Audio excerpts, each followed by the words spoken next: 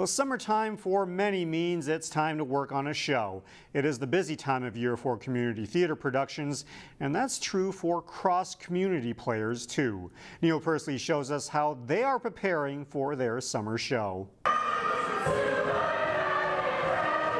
And about 4 weeks out, Cross-Community Players' production of Mary Poppins is coming along nicely. The dance numbers have already been coming along really well for almost a month of rehearsal. Everybody is really having a lot of fun. Kirsten plays Jane Banks and is surrounded with a talented cast, some of whom have serendipitous connections. I've had the same water bottle since college. It has Concordia on it. When we showed up at auditions, he actually had a Concordia water bottle. Mari points to my water bottle and says, "Oh, did you go to Concordia?" It's like, "Yeah, I did." And I was like, "Oh, yes, we were actually in choir together." The two now find themselves playing complementary roles in the show as Mary and Bert.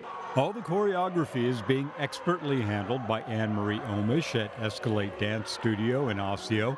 Direction is in the capable hands of Jeff Anderson. I think there's going to be an expectation with audiences what they want to see, but at the same time challenging the audiences and giving them something that they don't expect. Cross-Community Players' mission is to weave artistic expression with charitable support. Our patrons are encouraged to bring non-perishable food items and school supplies to every performance, and those are donated to Cross Services. The cake is in the oven and they've mixed in a spoonful of sugar, but it's not done baking just yet. However, you can make space on your calendar now for the opening night, Friday, July 19th, in the friendly theatrical confines of Maple Grove Senior High.